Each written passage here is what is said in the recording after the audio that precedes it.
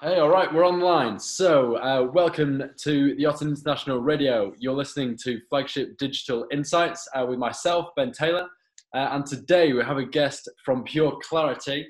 It's Andre de Gaye. They're all about website personalization and using AI technology to do so. Andre, welcome to the show.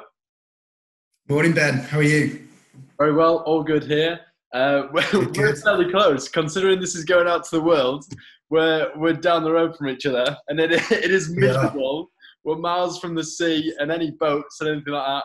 But hey, I suppose that's the world we're living in. That's the way it goes, absolutely. Summer's disappeared for sure. That's it. Summer's over. But Right. it's all good. So let's just before we go into details and how your technology works, if you could just explain a little bit more about what exactly is website personalization and why is it so good? Why is it so powerful?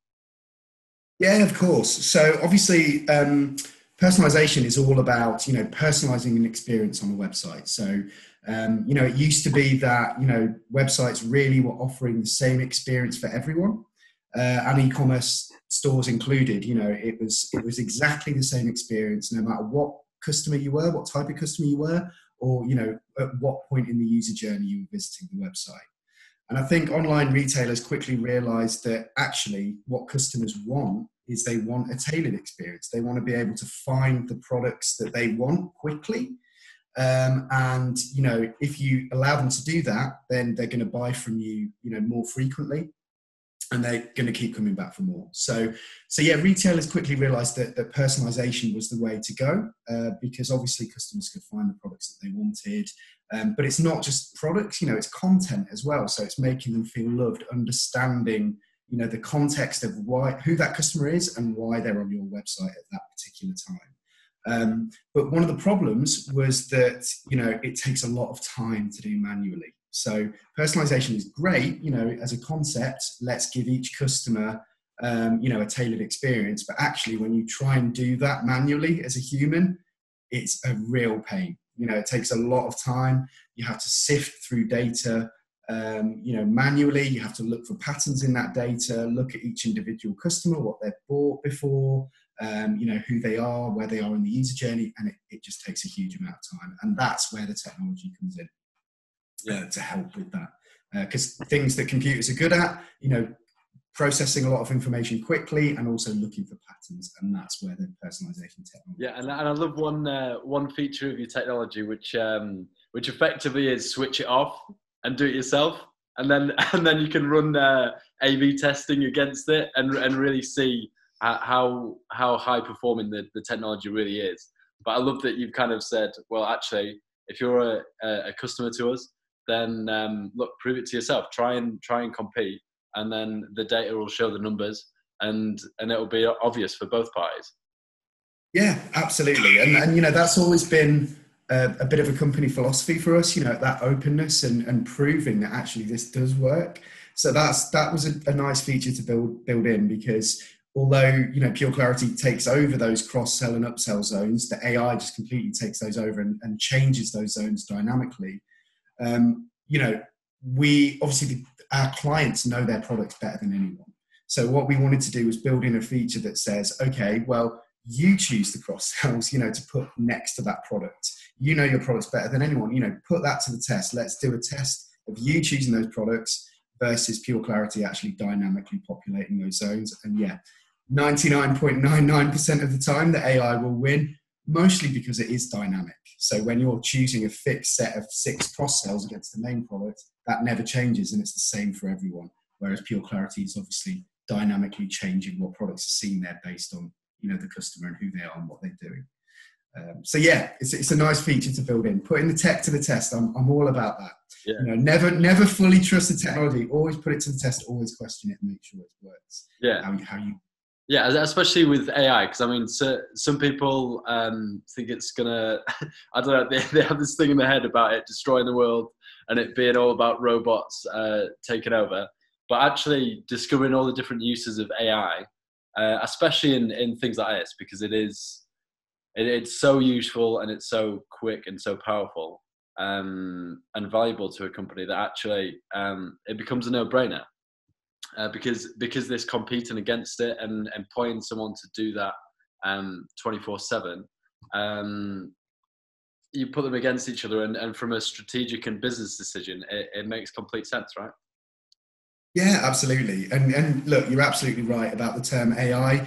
It's a real buzzword. You know, it does conjure up strong feelings in people. I think we've got Hollywood to blame for that. You know, AI has always been portrayed as evil, you know, in films and that kind of thing. But yeah, it does conjure up strong feelings in people. But really, the technology is there to help. You know, call it machine learning. You know, that's maybe a better term than AI. But yeah, it is machine learning, and it's there to kind of look for patterns in that data. But really, you know, going back to the point of the tech is all very well and good, but actually what problem is it solving? You know, it's cool to create these machine learning systems and these great things that use AI, but actually how is it benefiting? What is the actual purpose of it? And how does it help people in you know, day to day? And that's the question we always ask ourselves, you know, when we're creating a new feature, how is this actually going to benefit our clients and their customers online? Rather than, hey, here's a cool new feature, look at what the machine can do. So yeah, it's always about, you know, what the actual benefits. Yeah, as long as the tech is based around the consumer and solving their problems, I suppose it's just that's the place to be, right? And it kind of moves me quite nicely on to the next question. So I suppose this is all about website performance, and we love statistics, and we've already touched on it. I believe you have some particularly good statistics to show off. They're all over your website. That are actually quite exceptional. I remember discovering them and thinking, how is that happening? And this website personalization stuff. I think it becomes obvious. I mean, it's all right saying that a consumer wants a personalized experience, and you might do a few more upsells. But the extent of that and the impact of this technology is actually quite amazing. So do go into the statistics, because I found them quite mind-blowing, really. Yeah, absolutely. And, you know, again, going back to the point, you know, we like to put the tech to the test, and we like to prove that the numbers actually support what the technology can do. So, you know, what we do, although, you know, within just a few weeks of implementing Pure Clarity, you will see those returns and those sales start to come through. What we like to do is kind of take a snapshot 2 or 3 months in, you know, so that our clients know it's not a fluke. This is actually working. There's an upward trend here. But across all of our clients, you know, on average, we're seeing, you know, a 26% increase in revenue from using Pure Clarity, a 71% increase in conversion rate, and a 15% increase in average order value. And that's taken as an average across all of our clients. So some individual clients are even higher than that. It all depends on whether, you know, they've perhaps been using personalization before or maybe doing some manual personalization. The clients that see the most jumps in revenue and conversion rate and AOV are the ones who haven't been using personalization at all. So they've not even explored it. They're not even segmenting their customers, perhaps. So they see the biggest jumps. But yeah, on average, we're seeing those kind of numbers. So it is a big increase. You know, these aren't single digit numbers. They're double digit, you know, right across the board from conversion, revenue, and AOV. So it works, you know, it works. And, you know, don't just take our word for it. You know, lots of organizations have done research about personalization. E-consultancy is one. They've done a huge amount of research into, you know, whether personalization makes a difference. The answer is absolutely yes. But it's twofold as well. So as well as increasing kind of revenue through using this kind of tech, you're also giving customers a good experience. And I think e-consultancy, again, did a lot of research around this in terms of how customers feel when they visit a website. And they found that, I think it was well over 70% of customers feel frustrated if a website isn't tailored to them. So I do it myself. You know, when I shop online, I want to find products that I'm looking for right then and there. You know, I want them to know who I am. Without being too creepy and saying, hello, Andre, welcome to our site. We know your size, whatever jeans, you know, without being too creepy, I still want to see the products that I'm looking for. And I want to get them as quickly as possible, because that's what online shopping is about. You know, as quickly as possible, finding the products you want and checking out. You don't really want to browse. I mean, that varies between sector to sector, but, you know, you want to find the products you want and you want to check out as quickly Doing it so fast, yeah. And I've done a previous episode on data and things and how powerful it can be. But I mean, you just touched on it with the extent of this technology. Actually, you've actually needed to limit it a little bit. And rather than chucking so much personalization there that it's saying, hello, Ben Taylor and Andre, we know this is what you like and this is what you're likely to buy. Here's what you're going to purchase on this website, but you don't know that yet. You've actually had to go, if it's a little bit more discreet personalization, like I think you used the example of weather in the area, if it was relatable to and relevant to whatever website it is. And just kind of hinting at the personalization rather than being so in your face, oh my goodness, this website knows me far too well. It's scary. Yeah, absolutely. And we don't want to go that far. We could do that, but I don't think people are ready for that yet, if ever. I mean, ultimately, we don't want the customer to know Pure Clarity's there. We don't want them to know they're being, sort of. You can say things like, if you address the customer on an individual level on a website, I think that's a bit too far, unless they're logged in. If they're logged into their account, you expect to see a message saying, hello, Andre, or whatever it might be. Yeah. If they're not logged in, we could still do that, because we're tracking them via cookies, but we don't want to do that. We want to give them a helpful experience. So we might say, have a banner saying, welcome back, welcome back to the site, knowing that they've previously visited, but we're certainly not going to address them by name, and we're certainly not going to make it too creepy for them. We're trying to give them a helpful experience. So yeah, we don't really want them to know Pure Clarity's there. We just want to give them a really great shopping experience. All right, let's talk a little bit about search. So obviously quite a lot of these platforms are fairly extensive in terms of product range and traffic going through. And so navigating the site becomes very important for the user experience. So what sort of things do you look at in terms of search functions that have an impact on the website performance? Yeah, absolutely. I mean, search is an interesting one. Again, depending on sector, some don't really use search that much. I think a site with a lot of SKUs, search is really important, particularly on a B2B site. People go on, they know the exact model number, the SKU number of the part they're looking for, and they're going to search for that, and they want that to return back. I think, obviously smart search is really big now. There are a lot of companies out there that are offering a really smart search with an autocomplete and that kind of thing. For me, I think the crucial part of search is actually what results are pulled back from that search. I think autocomplete's important. That does add to the user experience, and, having little product images in the search drop down is important. And with Pure Clarity, actually, you can kind of embed personalized products within a smart search if that can be a Pure Clarity zone, for example. But for me, the important part of search is the results that come back. Are you personalizing the results that come back? So you can have personalized products pulling back depending on what you type in.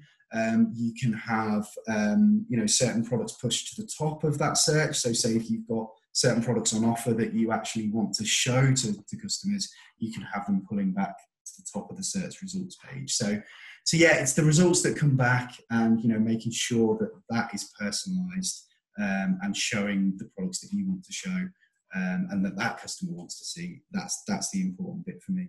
Although, yeah, as I say, having a smart search with an autocomplete and a fancy search is always nice. Anything that adds to the user experience for the customer is a good thing. Yeah, absolutely. Okay, so e-commerce is obviously way up, certainly the last 6 months, 12 months. But obviously there was already a progression, certainly away from the high street and physical premises to the online purchases. We've seen huge growth in Amazon and things like that, but also more local websites and really niche websites. So where do you expect e-commerce to go, relating to as an industry and as a kind of way of consuming, but also in terms of technology? What do you think an e-commerce experience from a consumer point of view will actually become? Yeah, it's an interesting question. I mean, I think in terms of e-commerce in general, I think the trend will continue to be on the up. I think, obviously with everything that 2020 has brought, it's created even more of an e-commerce boom. I mean, it was booming anyway. But I think the key thing is, retailers that were traditional sort of brick and mortar retailers have realized this isn't going to work. We're going to need to change our strategy. We're going to have to move online. And I think that trend is going to continue. There is a huge boom at the moment. And I think, look, the more that happens, the more competitive it will be. So, it's going to get increasingly competitive. And I really think that technology is going to be a crucial part of that. Because online retail is going to be looking at each other. Okay, what is my competitor doing that I'm not doing? Oh, look, they're using this tech, they're using that piece of tech. So technology is going to be absolutely crucial in gaining a competitive advantage. And I think that's where, personalization tools, smart searches, smart shipping, there is a huge shift towards automation, and personalization is no different. People are going to get busier. These people actually running these e-commerce stores, they're busier than ever. They're going to have, far less time to actually manage, data sets and, try and, do these things manually. So it's going to be increasingly important to have automated tools in place that can take away that kind of pain of having to do everything manually. So yeah, tech is going to be so important in gaining a competitive advantage as e-commerce gets even busier. Yeah. And I'm not sure if this is going to put you on the spot or not, but what do you think about things like voice websites? So obviously things like Alexa have got a lot of consumers ready for interacting with robots and machines by voice in a very human way, really. Do you see that becoming a huge thing and just saying, order me a water bottle, a cup of tea, a coffee, or a boat? I don't know. Yeah. Book an appointment with this boat broker. Like, do you see that becoming a thing? Yeah, it's really interesting actually. About this time last year, I was at the e-commerce expo in London, and voice was a kind of hot topic really at the expo last year. I think I mean, I'm a huge proponent of new tech anyway. I love technology. I think there's so many great opportunities and different ways to shop because of the technology that we have. I think with Alexa, and interestingly, actually, we recently did some market research about the term AI and the kind of words, the thoughts that customers had when they heard the term. Alexa was kind of top of that list. I think Will Smith and iRobot was in that list as well, but interestingly, but yeah, I mean, voice, I think will be important. I think initially it will be for kind of, fast moving goods, consumables, things that you can reorder really easily. So, Alexa, reorder me 100 Yorkshire tea bags or whatever it might be, things that you don't need to yeah. Absolutely. But yeah, things that you don't need to see. I think the difficulty will be when you have things that really you do need to see. So, fashion, t-shirt, shoes, things that really you need to see. But then, with VR technology now, what's to say you can't put on a VR headset and view that product, together with Alexa and actually see those products in 3D. So yeah, there are lots of different ways. I think voice will take off. But initially, just for those things that you don't need to see, that you can quickly order and replace. The challenge will be when you try and order things that really you need to see before buying. But yeah, it's an exciting time to see where that kind of tech is going to go. Right, amazing. Thank you so much for coming on, Dre. No problem. It's been really, really insightful, actually. And we've not really gone into quite complicated tech before. So this was amazing for me and the audience. So thank you very much. No problem at all. Good to talk to you. All right, ladies and gentlemen, you've been listening to Flagship Digital Insights with myself, Ben Taylor. Your guest today was Andre de Gaye from Pure Clarity, and we hope to see you again. Thanks for listening, and bye for now.